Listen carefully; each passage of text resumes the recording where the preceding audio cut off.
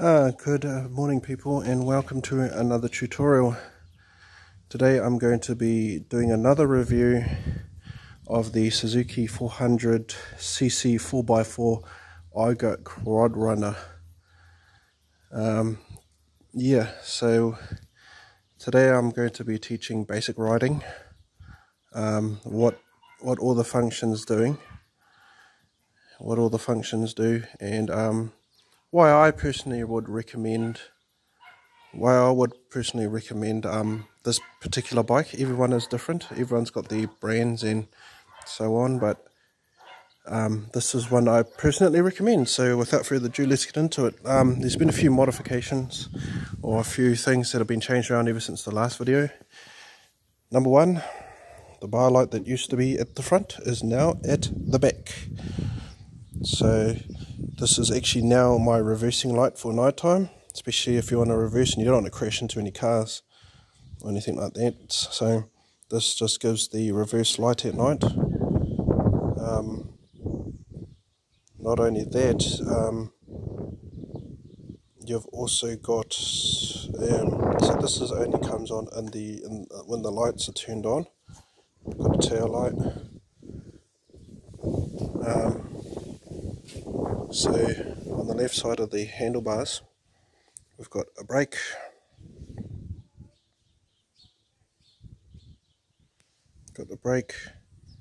we've also got the high and low beam, so that's high beam, low beam, high beam. You've got your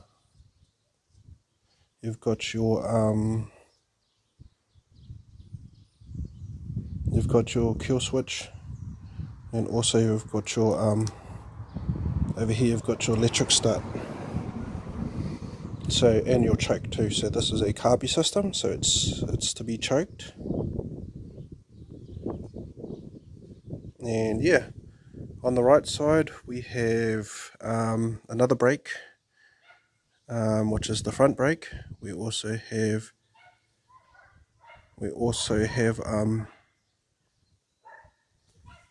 the accelerator.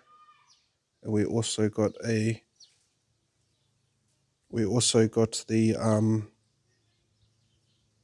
forward drive. So that's a part-time forward drive. We can stick it in and out of forward drive, and everything like that. So that pretty much explains the top of it. The keys, the ignition actually turns twice.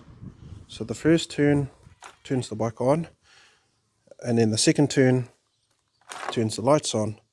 So now, since the lights are on, we can have a check. Yep, the lights are running. It's on low beam.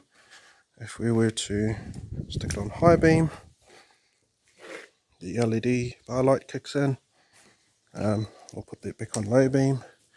We're also getting power from here, so we've got the back light and also the tail light. So that's the light system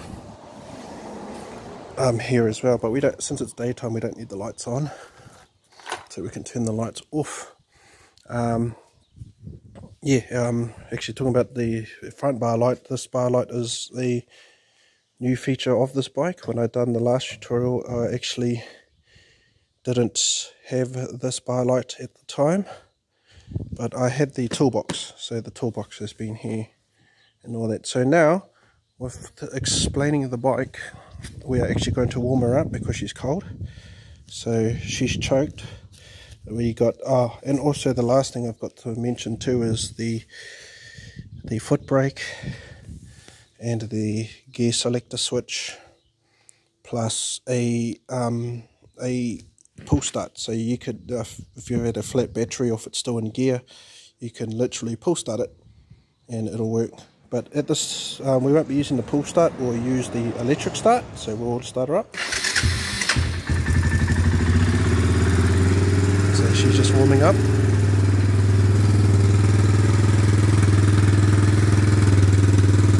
Let's give her time to warm up.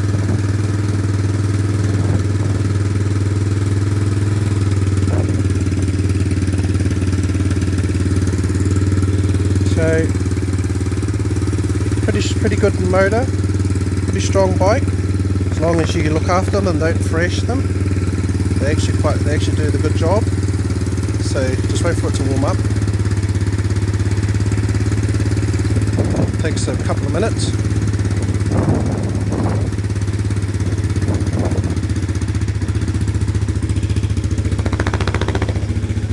So she's not warm, but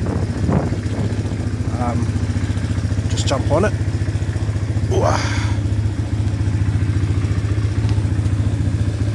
So we don't want to ride, or we don't want to ride on the choke, because you can actually do your carburetor like that. So what we'll do is we'll just let it warm up off the choke just a bit, and then what we're going to do is once it's warmed up enough, we're going to click into first gear and high gear. So at the moment it's in neutral, but we want to do first, just slow it down, stop choking it, give it a couple of revs just to let things go. Then we want to go click up once, so click, and then now we can slowly in the throttle. Now we're starting to move slowly, you don't have to speed.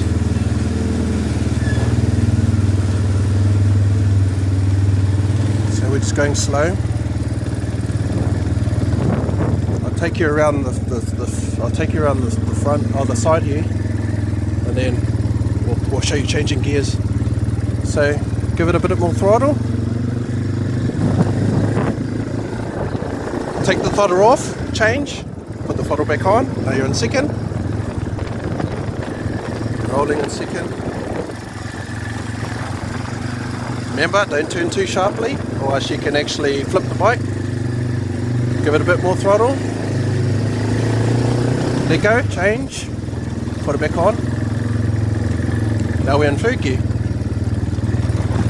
So this is just basic riding. We're just going over a bump. And step down gears, you just go down 1, 2, now we're back in first.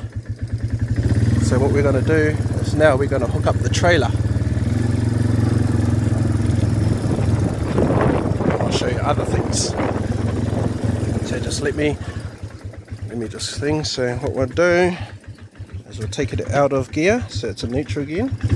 See, we're not moving. And then we'll want to grab this gear lever. That we want to stick it into R, so that's reverse, and then we want to reverse through that trailer.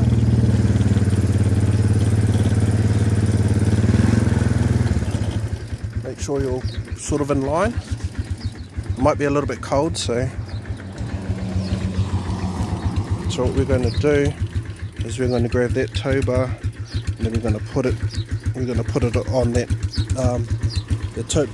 you're going to grab this tow coupling, and we're going to put it on the tow ball. So I'm just going to put you down, and then once I finish I will give you a demonstration.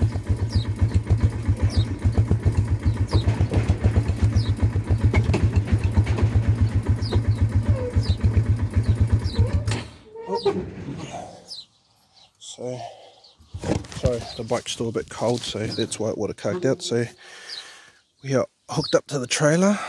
So what we're going to do is we're going to hang on, reopen that, just take that out, close that, and for safety you always put the pin in just so it doesn't accidentally thing. So put the pin in, yep. Oh, pin's crooked. So let's just, there you go, now the pin's securely in, so that means that trailer's not going to go nowhere. So let's jump back on the bike. And now we're back in neutral. So now we're going to be using the low gears. And the reason why we're going to be using the low gears is because first and foremost we are carrying a load at the back, which is the trailer. So in this example, so we'll start the bike back up. Actually, we'll pull starter, eh? There we go, now it's been pull started. Give it a couple of revs. Now you're going to notice a little bit of a difference I'm actually going to change, that's going to be, the revs are going to pick up faster, and that's only because it's a lower ratioed gear. So we'll go for a ride with the trailer on.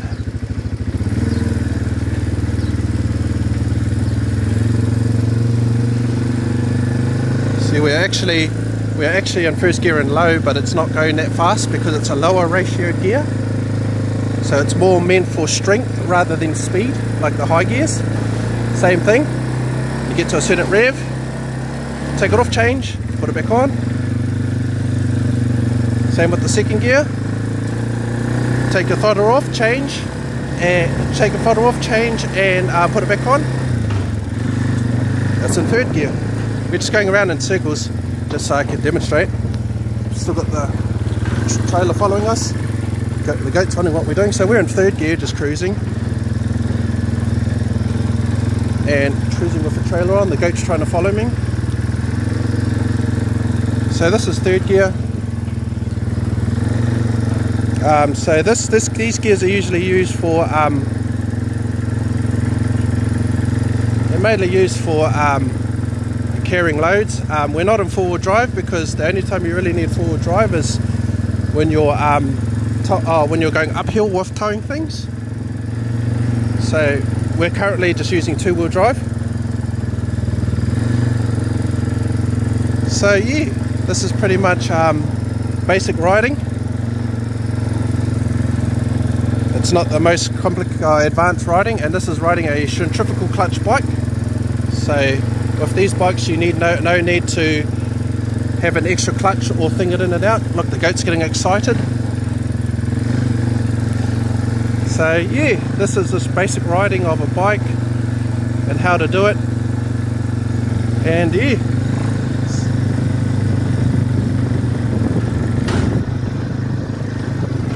then when you want to slow down, what you got to remember is since you're dealing with a manual bike, you never all of a sudden take your thing off the throttle. So what I mean is, you don't go like this. So I'll show you. I'll just go somewhere I get a lot of at least a lot of air, a lot of momentum. So you never do this. Watch out, goat. Listen to the bike. You never do that to a bike, okay?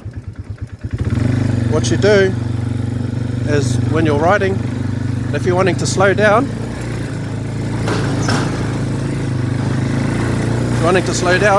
you slightly let off. See, it doesn't go tee like it did before, and that just saves your gears, because you can actually ruin your gears. Hang on, I'll just go step down lower gear.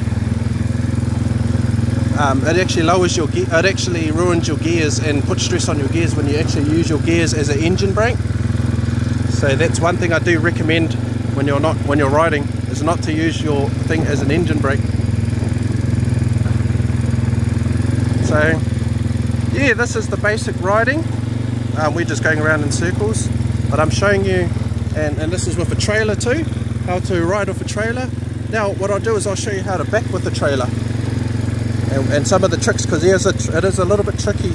It's sort of like if you were to use a normal car to back with a trailer, but I'm going to be showing you how to back with a motorbike with a trailer on it.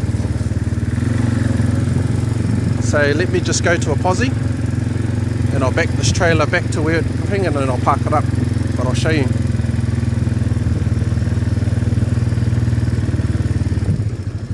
So the bike's pretty much warmed up.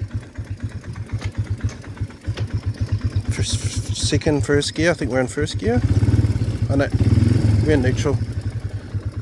So now we want to go back to reverse. So when you're reversing a trailer, when the goat will move. Hang on, I'll just get that goat to move.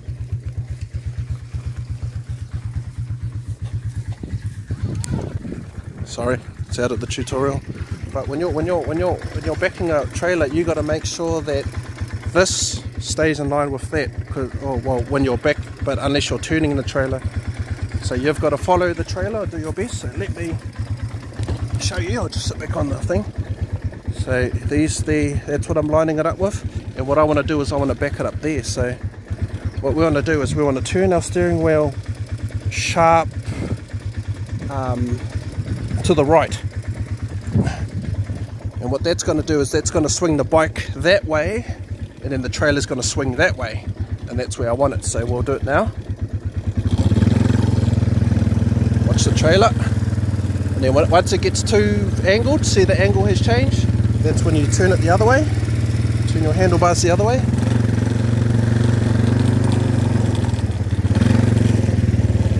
Angle it, and then if you don't get it right, like that's not quite right, so you go back into first gear and low, just go forward, bring it till you can get straight enough, and then after that you want to back it up, make sure it's straight. And that's how you back a trailer. I mean, it's more complicated than that if you want to do turns and all that, but a recommendation to have is a single dual bar trailer. So this has got a single dual bar. It actually gives you more angles to turn. If you've got a double dual bar trailer, it's actually, you've got more narrow turns than a single dual bar.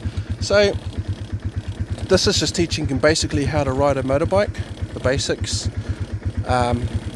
I probably will cover complicated like hill climbing and all that in the future, but for now I'm just covering the basics of riding ATVs and all that. So you've been listening to Robbie T, Tamati Tuhaka, and until next time I'd like to say choo choo, have a good day, and hope you learned something.